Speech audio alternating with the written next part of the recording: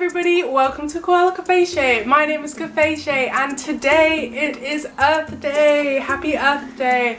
It probably won't be when I upload this, but it is today. So today I'm sharing 10 tips with you on how you can help save the environment. Our Earth is dying. It is going under ecological collapse, mostly due to the humans' impact on the climate and global warming, climate change, release of CO2 into the atmosphere, which is creating this greenhouse gas effect.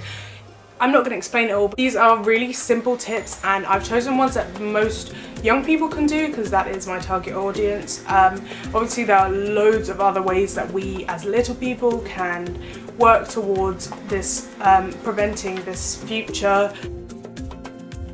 The first tip is to eat less meat and dairy. I'm not saying to go vegan because a lot of the time that's quite hard for young people to do if they're not cooking for themselves. Ways that you can do this is by, you don't necessarily have to like go automatically vegetarian. I understand that it's hard for people and it is the kind of thing that you need to plan. You cannot just do it overnight. You do need to plan what you're going to do. You need to plan your meals. You need to plan what things you can buy. You need to research, not vegetarian or plant-based, outside of your house. So if you go to a restaurant a lot, or if you go to like school or something, only have vegetarian or vegan packed lunches or dinners or school meals.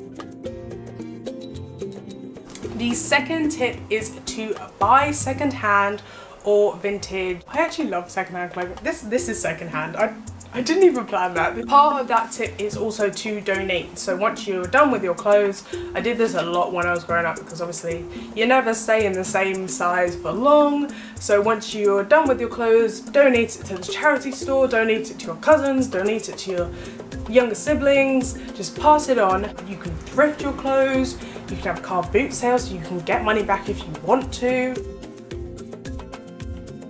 So another tip, which is, you probably heard it quite a lot, it's quite difficult to avoid in today's world, is to try cut out if you can, but cut down on single-use plastics. These single-use plastics often end up in the ocean where marine life, turtles, fish, stuff like that, whales are eating these plastics thinking that they are food, like jellyfish and stuff like that, and it's actually clogging up their guts and they end up choking and dying. So it's not that fun. Saying no to a straw, for example, at a restaurant, that's not that hard. Recycle the plastic. Okay, so the next two are about transport.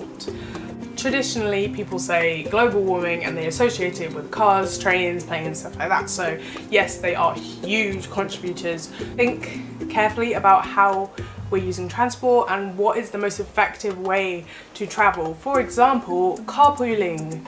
Do this all the time. If you need to go somewhere and so does your friend, instead of taking 2 cars, which is like using double the petrol and releasing double the amount of greenhouse gases, say, hey, do you want a carpool? Alternatively, look into taking the train with your friend maybe, or just by yourself. If you have shorter distances to travel, maybe instead of taking the car, you can try to walk, cycle, scooter. It is better just to walk to school. Sometimes I take my scooter to school, or I could cycle to school. And it's just so much easier and better than using a car which you don't need to take to school if it's just right there. Obviously if you're far, then that's understandable. Even using the bus, that could help because you're not like having loads of people taking the car by themselves. Okay, the next tip is the simplest thing you can do. Don't litter. So simple, simple. So if you're walking around on the street, you have eaten a packet of crisps, you got this crisp packet in your hand and you're finished and you're like, what do I do with this? I've got this crisp packet in my hand. Some people would just go, on the pavement. But a better solution than that is literally just fold up the crisp packet, or just scrunch it up if you want. Pop it in your pocket, pop it in your bag, just hold it in your hand until you get to a bin.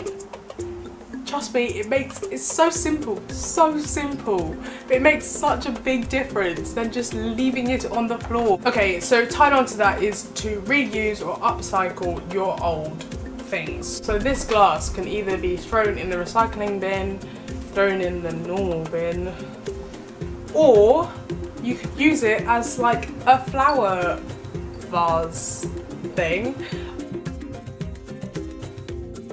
Next tip is something you can do with your parents or your guardian, and it may be a little bit more difficult, but it's to help make a food plan.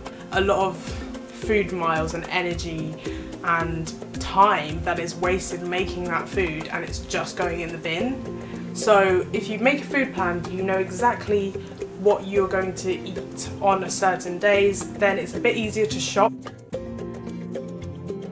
The next tip I have is to use reusable items. So this water bottle that I have is very battered because I use it a lot.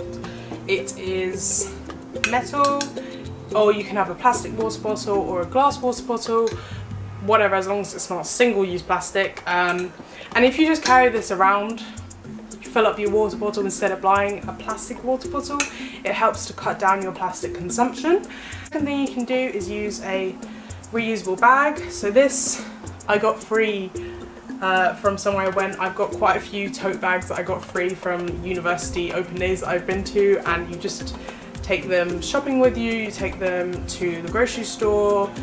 Whenever you need a bag, instead of using a plastic bag, which might go into the ocean and kill turtles, get a nice little reusable cloth one. Another reusable thing is a flask. So this is actually a reusable plastic flask. I have got metal ones as well. You literally just put your drink in.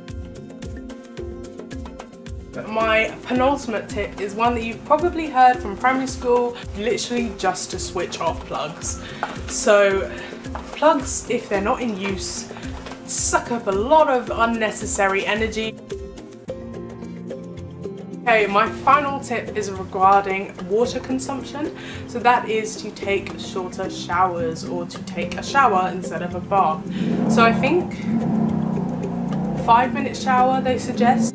I find it hard to tell how long I'm in the shower, so maybe you can put a timer on if you want, or just count. So I really hope you have enjoyed this video, and not just that, I hope it has been helpful. That again, as I said, they're supposed to be simple and things that young people can do. You shouldn't need a lot of money to do it, but a lot of them are quite cost effective. It is all of our home. It's not just my home, it's not just Gary, my next door neighbour's home. It is all of our homes. So make sure we take care of it. Don't forget to like, share, subscribe, because I do genuinely think that this video will help other people and will help our earth. If you have any questions, or I want to ask some more details, or maybe want to ask some facts, test my knowledge, comment them down below, or check it or DM me on Instagram, which I will also link below. And yeah, that's it. See you later. Bye.